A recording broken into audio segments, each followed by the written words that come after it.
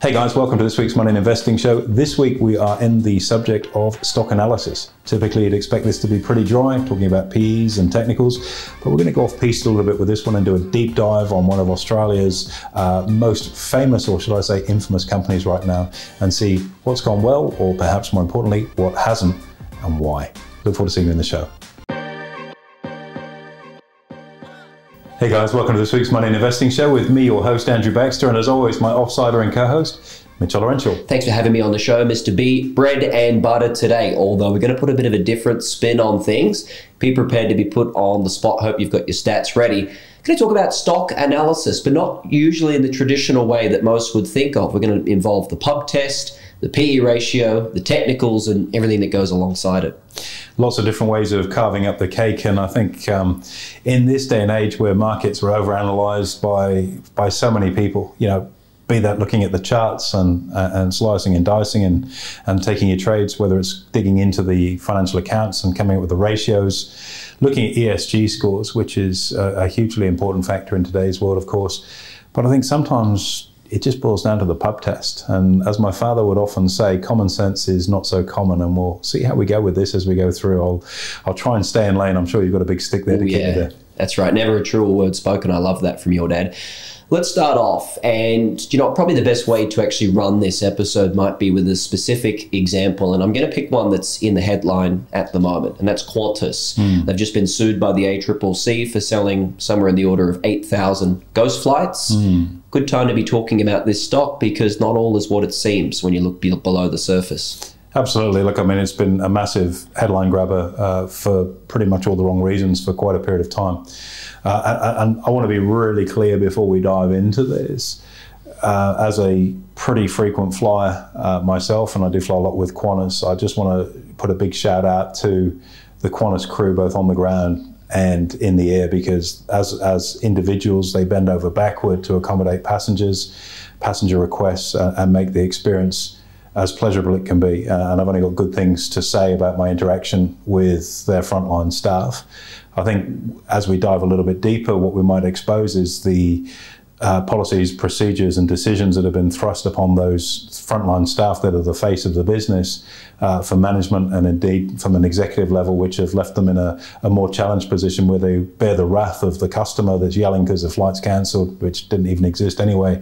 And it's not their problem, it's a problem that's been created by, as I say, management and exec. So again, huge shout out to the Qantas staff that we have dealing with. We've got Qantas clients, the Qantas staff that are clients too. So big shout out to those guys. Couldn't agree more. Let's keep this simple to begin with, at least, and let's talk about stock performance. And typically the metric we use for this is benchmarking. So that's when you compare a stock price relative to the index to see where your money would be better placed. In the case of Qantas, if we just kind of earmark this... Don't get me started. I've had my history with AMP. Oh, yeah. Let's get started in one word: rubbish. Okay, so earmarking this, let's take 2007, because I believe there was a buyout offer, is that correct? Yeah, that's right. I mean, 2007 was prior to the GFC. At the time we'd been involved with listing companies like Babcock and Brown, and we were doing some work with Phil Green there, and also a gentleman called David Coe, who would be one of the sharper brains, I think, in the finance space, and in particularly in infrastructure finance. And David Coe's business, Elco, they actually went under, made an offer of up to $5.45 per share for Qantas way back in 2007. And you consider the Qantas share price at the moment is, as we're recording this today, $5.64. There's been an awful lot of water under the bridge during that time. Interestingly enough, I think at the time the Qantas board supported the offer and takeover from Elco, and the shareholders didn't, citing that they didn't feel it was sufficient value for the business. But I guess here we are, what's that, 2007 to today, 16 years later, and we've got a share price that's really done diddly squat during that time. In fact, you talk about benchmarking, if we look at the index over that period of time, the index is up over 28%. And that's just for our listeners, the benefit of that, that's the overall ASX 200, correct, right? The index. Yeah, so the ASX 200 used to be known, more informally as the All Ordinaries Index, but the ASX 200 is the benchmark here in Australia, S&P ASX 200.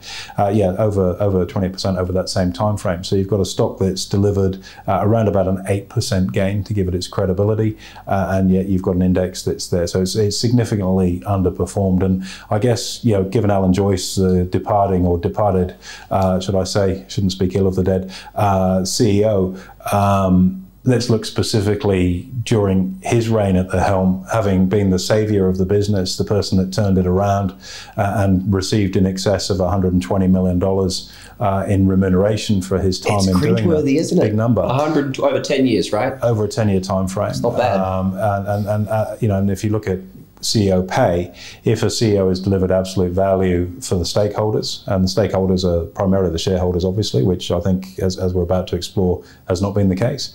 And then look at the other stakeholders being your customers or indeed your staff. It's a very interesting predicament that Qantas now find themselves in, which is why they're having to really work pretty hard in terms of crisis management on defending their brand. So if we look at the time under the Joyce leadership, so Qantas's share price, including dividends, let's include the dividends, so it's a total return to investors, was 8.1%. Since he took over? Since takeover. And if you compare that to what the index has done, including dividends, is around about 9.2% over the same time frame. So during that time frame, under the Joyce wing, so to speak, it's underperformed the market.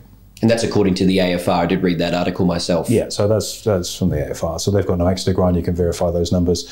Specifically, if you look at the pricing chart. So, on an absolute basis, it's not been especially attractive. And as you say, when you consider, back in 2007, $5.45, you could have cashed out of your shares, which was an attractive offer at the time, but rejected by shareholders. If you'd have then taken your dough and plugged it into some of the other companies listed on the ASX, whether that be some of the banks or particularly in the mining sector, how many times fold you would have been able to increase your overall wealth by doing that, which highlights, of course, the importance of being an active investor and not just sitting with a share in your portfolio for the long term, hoping over time it continues to grind higher. So, on an absolute basis, price-wise, it's not been good.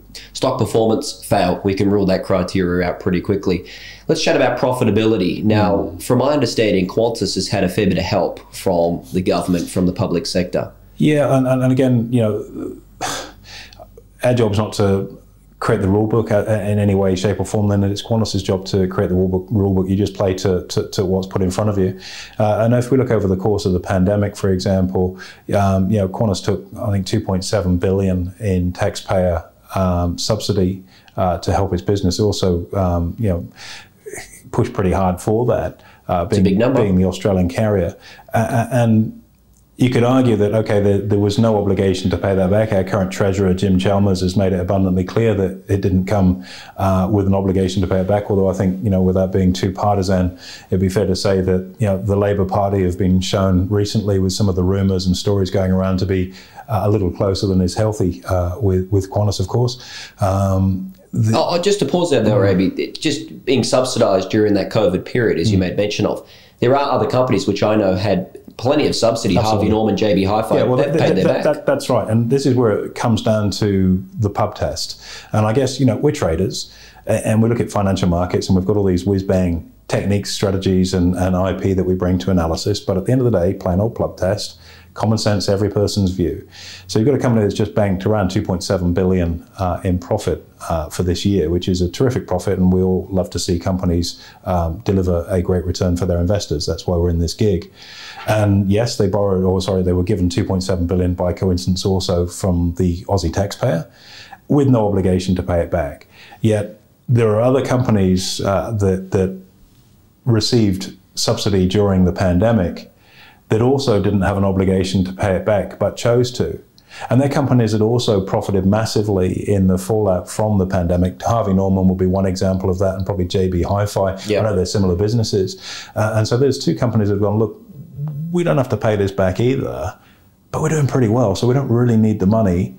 We've banked some great profit, so how about we help the Aussie taxpayer and pay some back? And you might argue, if you're cynical, that that's window dressing and it's just optics. Well, if it is window dressing and it is optics, the big beneficiary of it's been the Australian taxpayer, you, me, and everyone else listening to this podcast.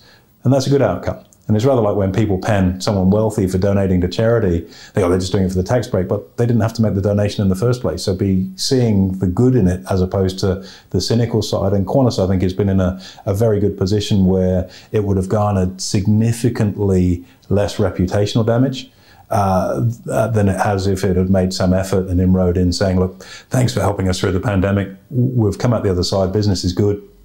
We don't have to, but we'd like to chip a bit back into the coffer of the Australian taxpayer. And that's the sort of thing from a pub test perspective and from a brand integrity perspective creates a brilliant optic, and I think would have gone a long way to putting things in a very different frame right now. So, I think that whole notion of how they've played that has been quite poor, and ultimately that comes down to the way the business is being handled at a corporate and board level as to what value you put on the strength of your brand compared to what value you place on the bottom line.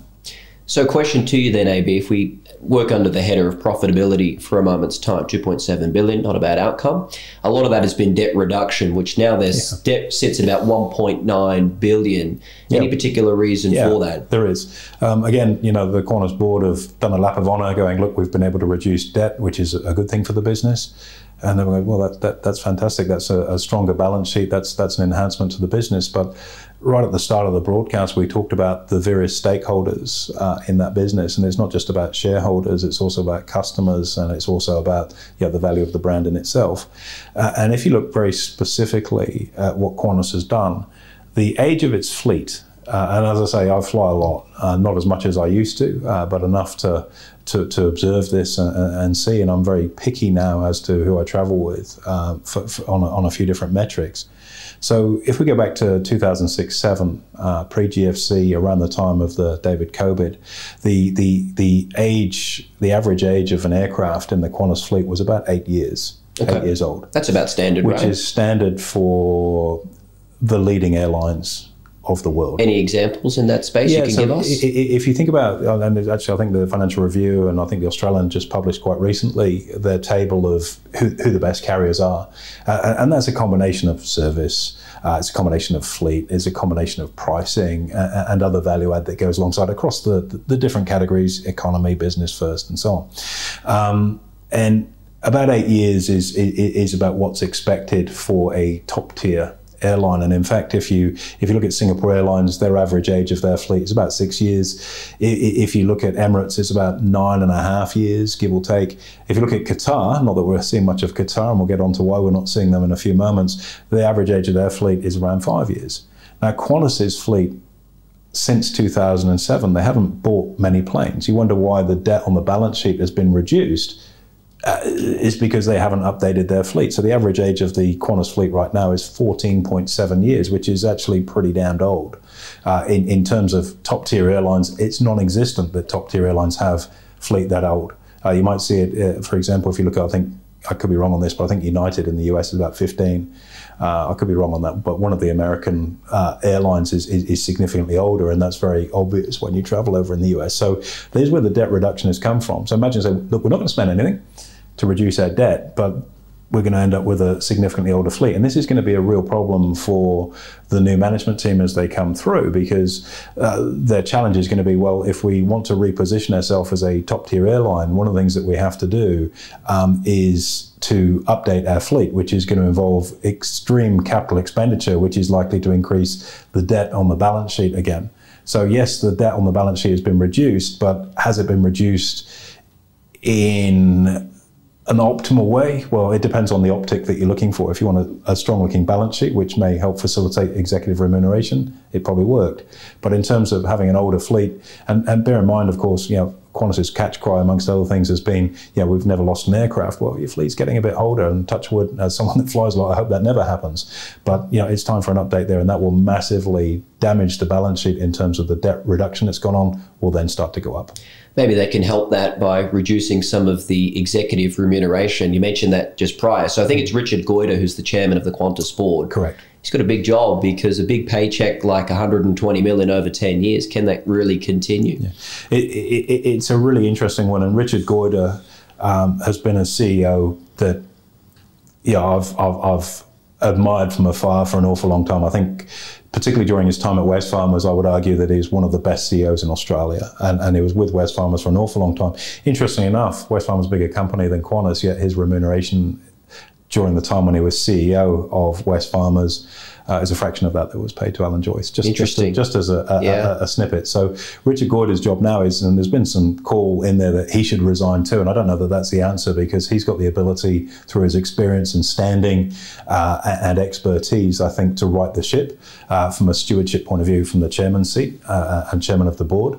But he does have some very difficult decisions, and that may be that the severance package for the outgoing CEO is reduced quite considerably. And look, it's there are other metrics within the business, and there's also some impending liability that's come from the conduct of Qantas over the last number of months that are a contingent liability that run into the hundreds of millions. And branding is such an important thing for a big company. And I mentioned with the likes of Harvey Norman and JB Hi-Fi, the optic of paying JobKeeper. They only paid it back because it looks good.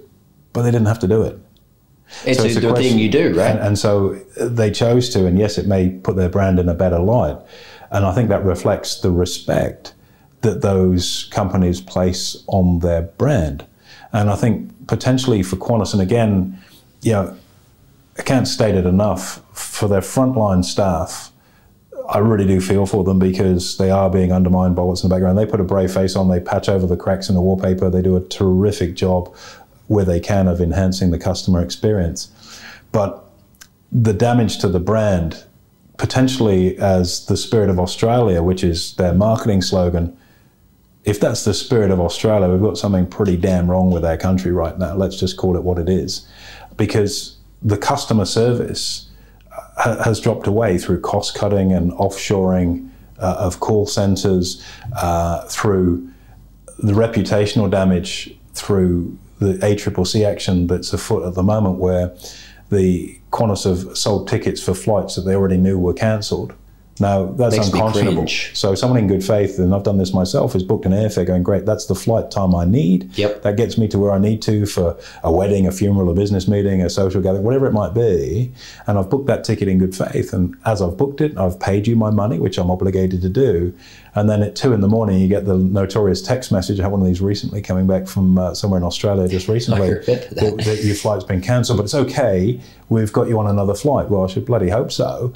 But the inconvenience is worth a lot. The reason I booked the time of the flight I did is because of other things to do. And whilst I appreciate you getting me home 7 hours later, that's not the experience that I paid for. That's not the contract I entered into. So Qantas has fallen foul of that, where I think something like, is it 10,000 seats? 8,000. 8,000 seats have been sold on flights that were already cancelled.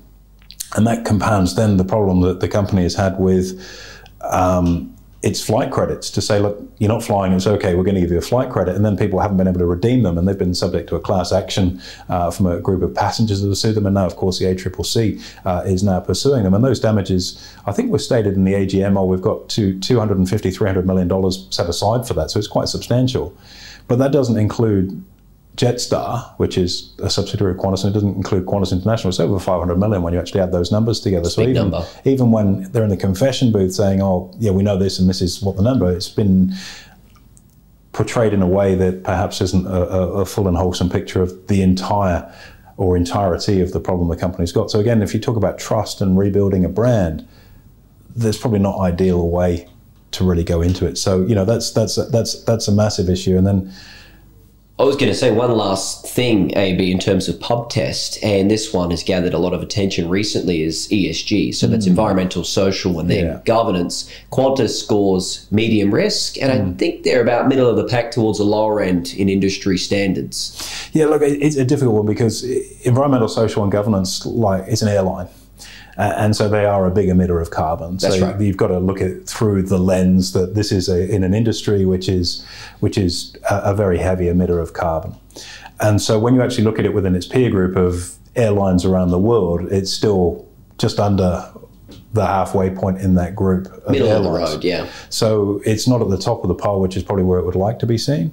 It's below average in that area when compared to other airlines. And I think, to an extent, it's been, how can I put this? It ranks 288th out of 389, to give you some perspective on this. Yeah, which is well below average. Well below. So, it doesn't score brilliantly there. And you look at some of the social governance issues, if we move environment to the side for a moment. And one of the things I guess that it's become plagued with from a governance issue is its association with the Labor government here in Australia right now, where there's speculation that Qatar Airlines were closed out of Australia, or they weren't granted more slots by the government. And it's been interesting to see how that particular hand of cards has played out, because initially the Prime Minister stonewalled it, said, not my decision, it was with the Transport Minister, and now it's gradually emerged that, well, actually, yeah, we were aware of this as a government level before it was announced commercially, so they were across what went on. And then when you put that alongside the Prime Minister's son being granted access to the Chairman's Lounge, I've spent millions of dollars with Qantas. I've got no chance of getting in the Chairman's Lounge. Yet someone that's a new graduate from university that's currently doing a work experience with Price Waterhouse gets granted access to the Chairman's Lounge. And that's someone that's not an exposed person politically. It's not someone anyone would recognise, because I don't know what his son looks like any more than the next person does. Maybe we could look at his Facebook profile. But the reality is, how is that person being granted access to the absolute top tier echelon of the Chairman's Lounge, which is captains of industry, leaders of our nation and so on? And then you look at the optics on this and go, well, yeah, hang on a minute, the government have squashed any competition coming in. And this is particularly relevant when you look at the portrayal of airfares right now. Again, talk about failing the pub test. So you've got an outgoing CEO in the form of Alan Joyce saying airfares are pretty competitive and relatively cheap right now. And then this week, Webjet, which is a terrific online provider, you can click and pay and see what's happening and book airfares very easily, came out and said, no, actually, airfares are about 65% more expensive than they have been historically. So that's far cry from, airfares are relatively competitive. I can attest to that personally. If I used to go to LA regularly, your business class seat, Brisbane to LA, $6,000 to $8,000 would be the support and resistance level, the price points for that. Sure. Cheap day, $6,000, more expensive, maybe $8,000. And they've been stubbornly sitting at about $13,000 now for a year and a half. Since the end of the pandemic. And it's interesting that that's defined as being competitive and cheap, whereas if you had more excess slots coming into Australia, another group of stakeholders, being very specifically your customers, would benefit from lower airfares. And maybe that's in contrast to the profitability of the business. But stakeholders all deserve to be listened to, not just simply a focus on the bottom line. And as we've, I guess, articulated in quite some detail through this conversation, the desire to drive bottom line profitability at the expense of renewing your fleet, at the expense of customer service, at the expense of brand reputation, are very, very big prices to pay. And you forget last quarter's results, but you don't forget the bad taste that being sold a flight that doesn't exist and you've got no ability to access your flight credit really leaves in your mouth. And these are long-term issues that the company is going to face. And so Richard Goyder has a huge job ahead of him. As I say, I couldn't think of a finer executive in Australia to be heading that challenge up. And I'm sure he'll unpack that puzzle and start that rebuilding process. But I guess from a pub test perspective, what leaves the worst taste in most people's mouths would be the fact that here's a business that hasn't renewed its fleet, has taken $2.7 billion in taxpayer money and not offered to pay a cracker back. They didn't have to, but they could have improved the optic by paying, even if it was $100 million back, it would go a long way. That has done the wrong thing by its customers, has arguably a questionable relationship with the current government, has been involved with significant virtue signalling and getting involved in political matters. So, for example, with the voice referendum in Australia, Qantas somehow is elected to write the yes word on the fuselage of 3 of its aircraft. It's an ASX listed business. It's supposed to be agnostic. It's not supposed to be pushing a political agenda. And that kind of virtue signaling perhaps needs to stop, as does someone that gets paid $120 million for delivering a market return, a return that's less than what the ASX has done, at the expense of leaving arguably some unpleasant, untidy and long-term wreckage and damage on the runway for the successors that are going to come through and have to clear it up. So from a technical perspective, the chart's been appalling. It's not outperformed the market. If you look at it from a ratios perspective, oh yeah, the debt's down, that's great, at the expense of now flying around in the skies with a fleet that's almost 15 years old, which is almost triple the age of the fleet of the competitor that you shut out of the market. And perhaps most importantly, on an ESG score perspective in today's world, despite its virtue signaling, sits well below halfway amongst its peers of international airlines. That doesn't pass the pub test, Mitch, not for me, and I'm sure not for any of our listeners today. Couldn't agree more, AB, and I think our listeners now, me included, know everything we need to know about Qantas, and that level of analysis is very, very useful. Stock analysis, as we can see here, goes well beyond what the eye can see. So thank you very much for your time. Appreciate it, and it's not about jumping on a soapbox and downloading on it, because I can't speak highly enough of the frontline staff at Qantas. They do an incredible job and spend a lot of time with them. To be able to say that, so it's not a one-off observation. And this kind of analysis, I guess we can do a deep dive on a variety of companies around this great country of ours, and indeed internationally, but this one's certainly very topical right now. And I think, for the average Australian that's facing mortgage pain, we're dealing with a higher cost of living, and you can see why your cost of airfares are up, because they've shut out competition that could maybe have made airfares a little bit cheaper, and that's something that affects everyday Aussies, as is the non-repayment of the subsidies that they were given during the pandemic, when they're in a position where they could afford it and they could help a lot of people out. And that's the thing that really, more than anything, I think will stick in the craw of people that are listening to this. So that's our opinion on it right now. Interested in your comments and feedback below. Time to roll you back in, AB. Thanks very much. Absolute pleasure anytime, Mitch. There you have it, guys. Make sure you like, comment, subscribe. Most importantly, hit the notification button, and we'll look forward to hosting you next week.